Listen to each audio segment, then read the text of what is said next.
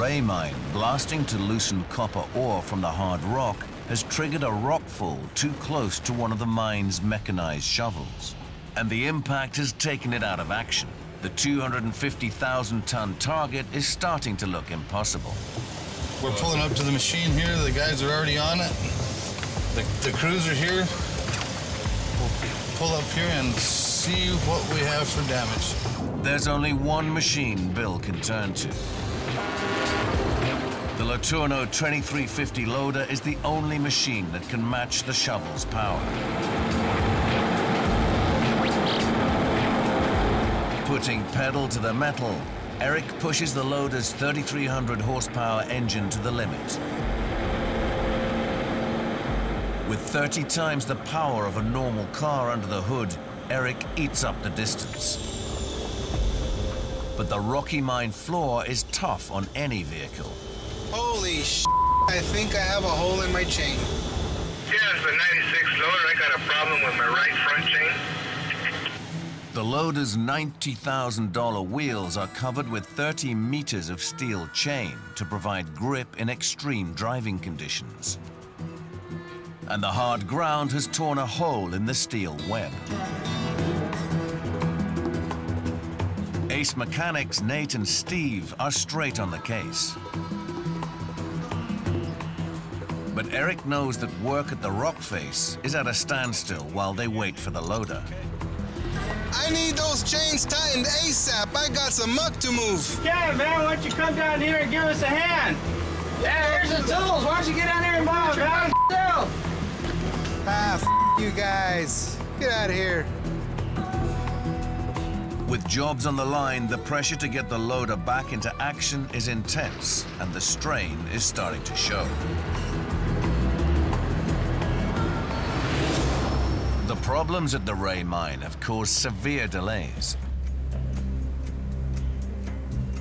In the mine control center, Brandon has his eye on the clock. Every time a truck's parked, you're losing money. The only way the mine will survive is by meeting targets. However tough today's conditions are, they can't make exceptions. Keeping the production going keeps the town alive. If it wasn't for the mine, this place would be pretty much a ghost town. At mid-morning, the temperatures are touching some of the highest known to mankind, 50 degrees Celsius. Losing money, so that's why we have to get it back up and going as soon as possible. When Eric and his loader arrive, the ore face is silent. The damaged shovel is still down. Very important that we get this muck moved. It's a race against the clock. The 2350 has to match the downed shovel's work rate. The loader's 30 cubic meter bucket chomps through the rubble. Right down the middle, that's the way we like it. With truck after truck heading to the crusher, the loader is earning every cent of its $5 million price tag. The loader will keep working in the area as long as it takes. Make sure we have the material balanced out in this bucket, or else it could be disaster. The Liebherr 282 haul trucks at the Ray mine are some of the biggest in the world. Even for veteran driver Lonnie McNavage, just keeping the machine on the mine's steep roads isn't easy. More or less like driving a small house.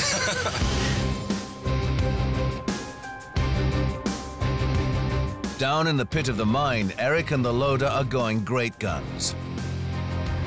Even with one shovel out of action, they're eating into the daily target.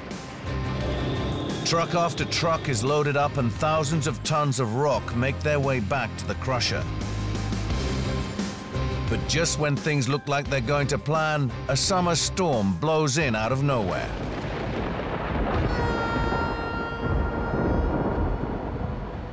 Day turns to night as clouds blot out the sun.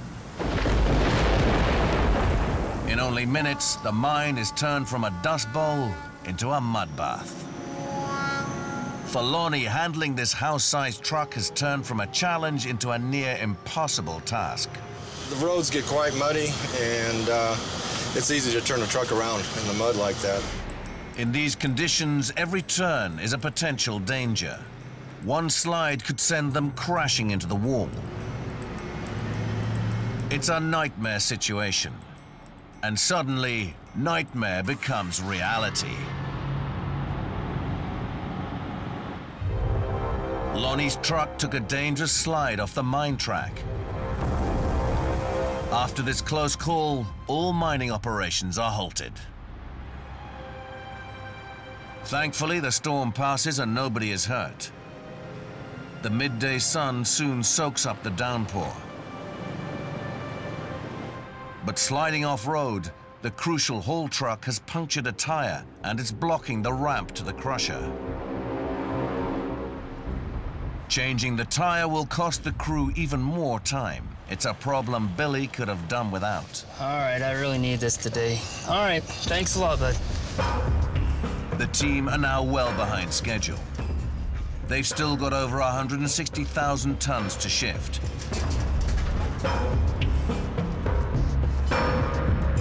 Eric and his loader have even more work to do. But now it's not rain that's causing him problems, it's the heat.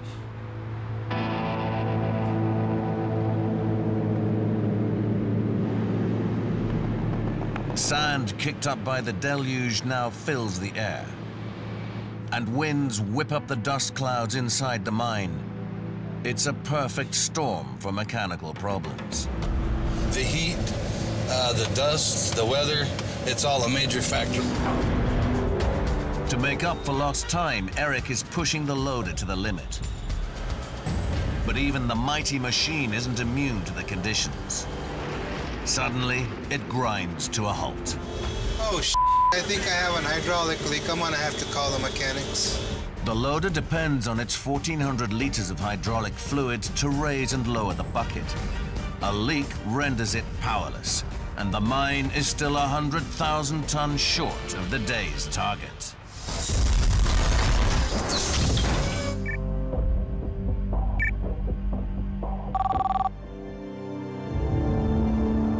Over 100 million years ago, a vast prehistoric forest was buried beneath 100 meters of earth. The wood fossilized and turned into lignite or brown coal.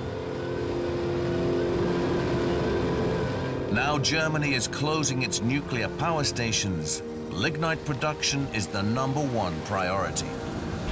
But an obstruction in a drive chain has brought the world's largest mining machine to a shuddering stop. Ich bin jetzt auf deinem Kanal. Ich wollte mal, dass du die Anfahrwarnung... Foreman Thomas Bukatz has to find a way through the crisis. He calls his engineers together to brainstorm a solution. They can't use brute force without risking further damage to the jammed excavator chain.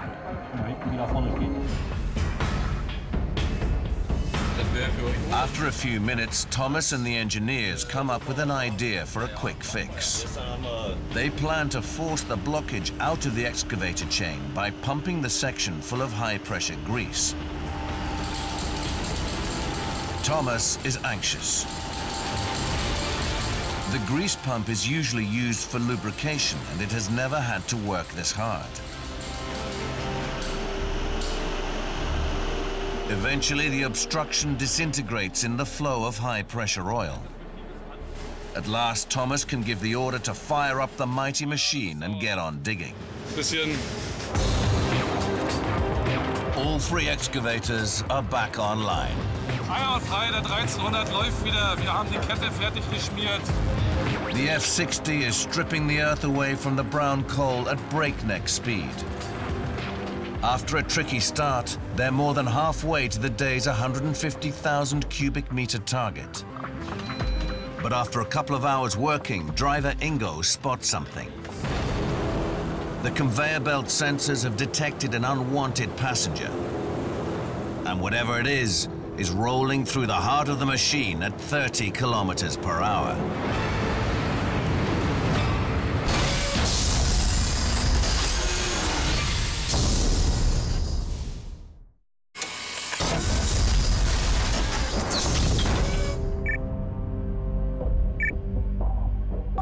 Genschwalde, Germany.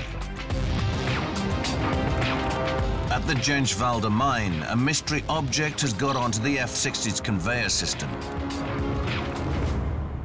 If it's a rock, it could smash the conveyors to pieces. Ingo orders an immediate shutdown for the conveyor belt. Operator Danny rushes down to check the damage. It's bad news. Oh, Ingo, da ganz schön großer Schaden. The rogue stone has ripped a massive hole in the conveyor belt. Without the conveyors, the excavators will have to stop. No excavators means no mining. And the power station will starve. Hilfe, das ist eine Scheiße hier. So einen Schaden hatten wir hier noch nie gehabt. But Ingo knows the F-60 has nearly 4 kilometers of rubber belt available. If he can reroute dirt away from the damaged belt to 2 auxiliaries, they just might be able to keep it moving till the end of the shift. To make his idea work, they have to fire up the damaged conveyors again. Only once they're moving can Danny raise the auxiliary belt up 3 meters to take the load. It's not standard operating procedure, but Ingo knows there's no alternative. In an hour, Thomas meets the mine manager to deliver the day's results.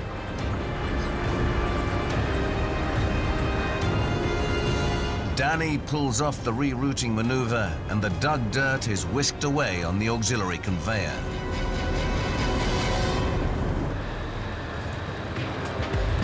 The F-60 is back in the game. Just an hour after getting going, the F-60 has to shut down for the crew to hand over to the next shift. Foreman Thomas now has to face the mine manager to go over the day's results. The guys behind the desks don't want to know about mechanical problems. They just need to see big numbers.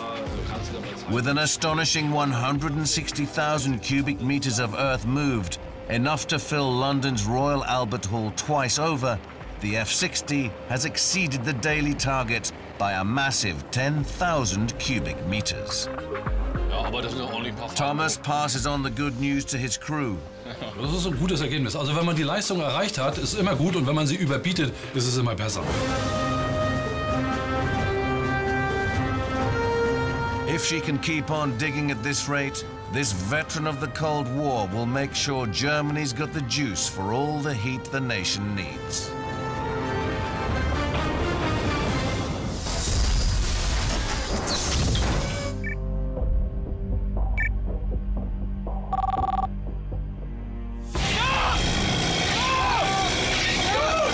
One of the Viking amphibious transports has almost crashed into the side of the landing craft. A few more inches and the Viking could have damaged itself and the vessel carrying the entire unit. 2 a.m. The landing craft reaches the far shore, and the Vikings get ready for a night deployment to their battleground. The darkness conceals the biggest, steepest dune complex on the British Isles. It's perfect practice for the extreme terrains of the Middle Eastern battlefields that these men and machines are headed for. All 3 wagons that have got the day-night camera, you'll go full blackout, you'll be on your camera and on your Lucy goggles. And no time we see white light unless, or you're in serious distress where you're going to roll the vehicle or someone's got injured. The complex river crossing has put the operation hours behind schedule. But now the Viking crews have to fight their fatigue to show they can handle their vehicles on the kind of terrain they'll encounter in the field. But just minutes into the night assault, one of the Vikings stops dead in its tracks. The hard day's driving has taken its toll on the brake hoses, causing them to split and lose fluid. Guys can't brake, they can't go across the area, they can't, drive. Can't use it at all. The entire unit is brought to a standstill while the Royal Marines' crack mechanics battle to fix the problem.